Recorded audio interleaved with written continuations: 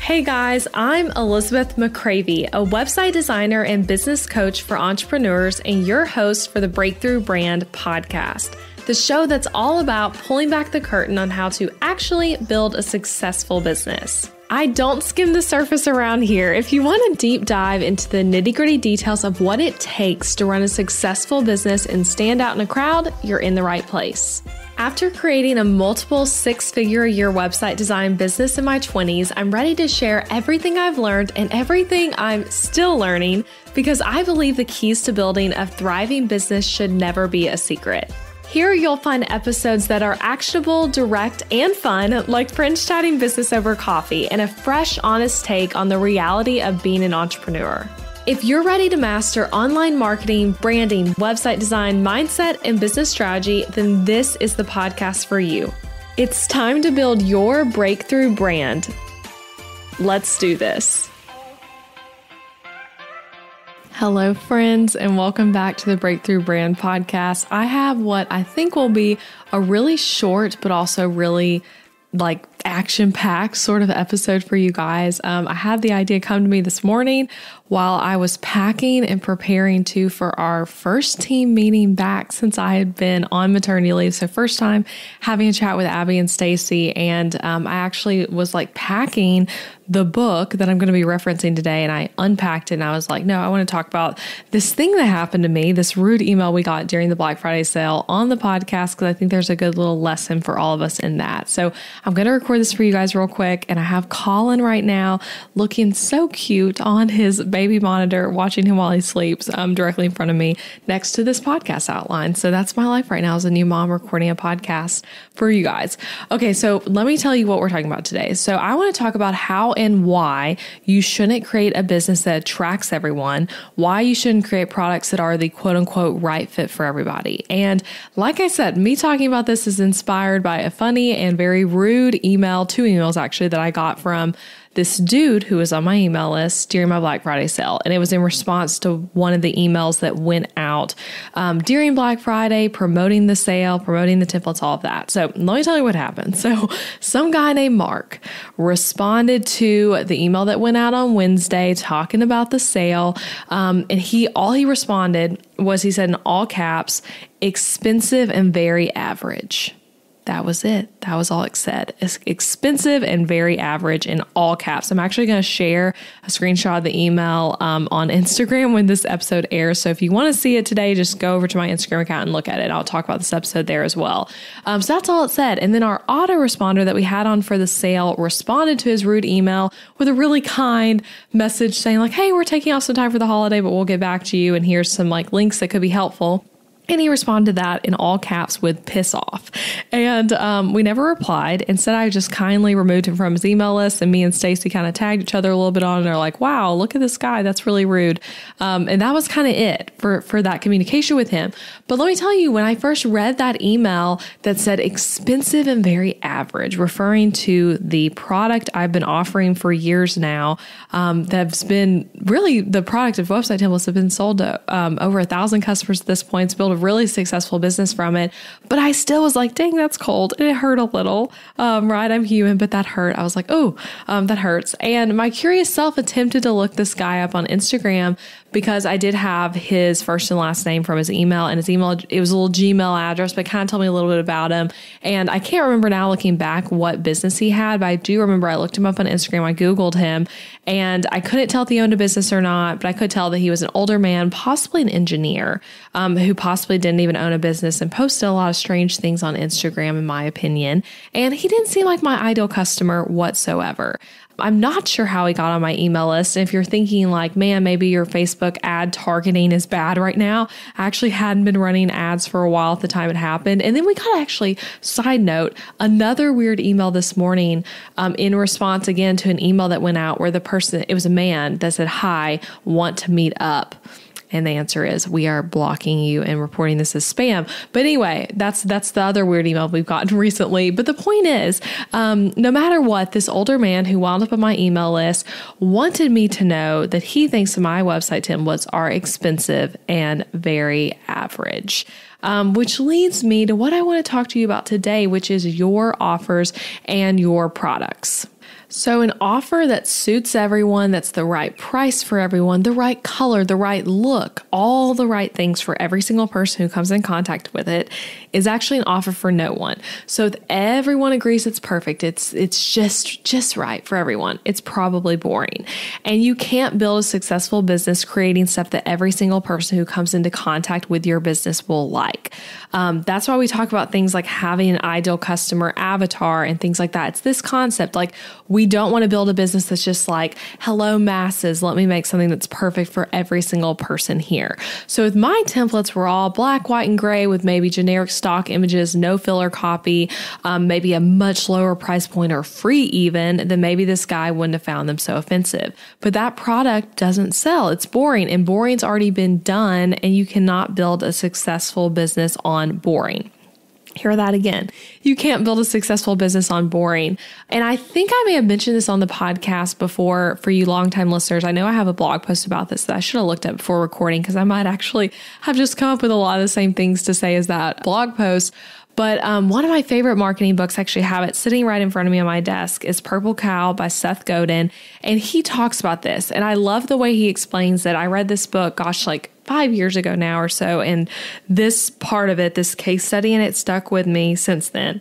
And he uses ice cream as the example to talk about this of not compromising your offer. So I'm going to read you guys what he says directly from the book. If you have the book and you want to reference this later, it's on page 107 of like the print copy. So he says, vanilla is a compromise ice cream flavor, while habanero pecan is not. While there may be just a few people who are unwilling to eat vanilla ice cream, there are legions of people who are allergic to nuts, sensitive to spicy food, or just plain uninterested in eating a challenging scoop of ice cream. The safe compromise choice for a kid's birthday party is vanilla. But vanilla is boring. You can't build a fast-growing company around vanilla. In almost every market, the boring slot is filled. The product designed to appeal to the largest possible audience already exists, and displacing it is awfully difficult. And I'll keep reading the rest of that in a moment, but I just love what he says there, comparing vanilla ice cream to the flavor habanero pecan ice cream. So before you say, I actually love vanilla, it's my favorite flavor and I'd pick it over everything else all the time, here's what I think about that. Everyone likes vanilla, right? But most of the time, no one is obsessed with vanilla like he's saying. Maybe you are, if it's a special vanilla, like maybe it's your mom's homemade vanilla ice cream in the ice cream maker, or maybe it's a cool vanilla ice cream with a little twist to it, something special done to it. Kind of like what Jenny's Ice Cream, if y'all have ever been there, that's one of my favorite ice cream shops, but how they do with all their ice cream. They do like interesting things with them, right? But no one is a super fan of vanilla ice cream. But we all want to build businesses with super fans, right? That's such a huge goal. And a great way to build your company. So having those customers who tell you that they want to buy everything you create, the people who listen to every podcast or they read every blog post or they watch every Instagram story, it's amazing. And I'm grateful for those of you who are super fans of my business. And if you have those kind of fans in your own business, then I'm sure you understand that like it's amazing.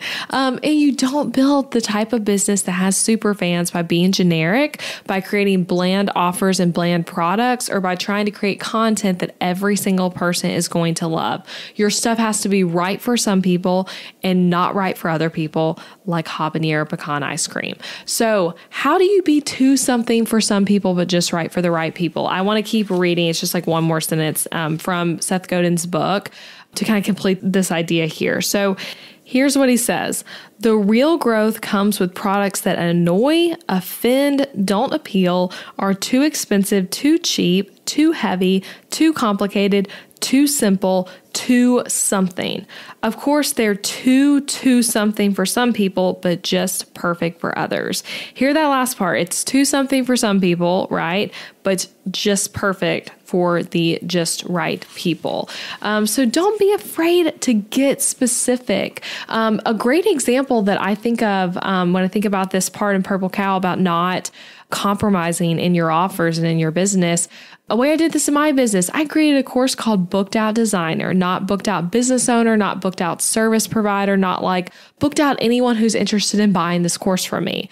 And by doing that, I was able to get really specific in the marketing for the product, but also in the way I taught the course. Because if I was trying to generalize the information to every single person who offers a service, all the way from an accountant to a photographer to a cake baker to a designer, it would have seemed a lot different, but I was able to get really specific and not generic, to not make content that works for everybody, but that works specifically for designers, which means that I made a course that, even though I love all of you listening, it might not be the right fit for you. And that's absolutely okay. You don't have to make products that are the right fit for every single person. And I can actually create other things that are a right fit for those people who are service providers, but not designers, or they have online shops that are not designers.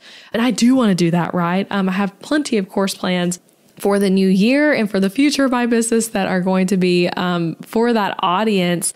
But I was able to make really useful and specific content by getting specific in Booked Out Designer and not going generic. And I think that was a huge win, and something I actually did struggle with at the time of making that decision. I was like, oh, I kind of want to make it for everyone. But then I noticed as I was like outlining what's going to be in the course, that if I made it for every single person, I was going to have to like change up how useful the information was going to be, basically. So here's what I want to leave you with. I want you to ask yourself today, how can you be to something today? So maybe that means posting the Instagram post that might really get the attention of the person you want to work with, but that some people are just simply not going to get or are not going to be interested in. Maybe that's designing a website for yourself that's truly going to appeal to your target audience, but might repel some people. Someone might land on it and be like, I don't like this. And that's okay. Maybe that means sending an email to your email list that really speaks to the heart of your ideal client's problems, but might confuse someone who doesn't get it and who isn't right for your business and what you're offering. It could mean a variety of things. Maybe it means getting really specific with the course you're working on, or the offer or product or service you're wanting to create, getting specific and not generic, like I was saying. So just ask yourself, how can you be to something for someone today and not create offers that are just right for everyone? And that's it. Again, this is a really short episode, but I just felt like I needed to talk about this, of like, thinking about how like, hey, like I got a mean email, but my offer is not right for this dude who sent it. So that's my reminder for you about your own marketing based on the rude email we got during our Black Friday sale. And let me know if this resonates with you. Let me know if you're gonna try to be to something today. Send me a DM on Instagram or share this podcast. I'd love to hear from you. And I'll be back next week with another episode. And cheers to recording a short episode right now, because Colin is still sleeping as cute as can be in his crib on my monitor. So that's been great. All right, guys, I'll talk to you next week. Bye. Hey, thanks for listening to the podcast today and for staying until the end. I appreciate you being here. And if you enjoyed this episode, then I want to invite you to check out my online course and coaching program for designers, Booked Out Designer. In this program, I teach you how to build a successful in-demand booked out business as a designer. You'll learn everything from the exact experience I take my clients through to things like figuring out your niche, mastering discovery calls, pricing your services for profit, creating contracts that will not cause you legal troubles, and my exact social media strategies to book clients. You even get to watch recordings of me in actual meetings with my actual clients, so you can really learn through what you're seeing. We take things you're learning on this podcast and so many topics I never even cover on this show and deep dive into them. So in addition to the amazing course, the course is 9 modules of teaching with over 90 lessons. You get group coaching calls with me and access to an exclusive Facebook community of designers just like you. And fun fact, this isn't one of those kind of Facebook groups where the founder never comments on posts or you never see them in there. You'll find me in there all the time, ready to help you out with any business question you have.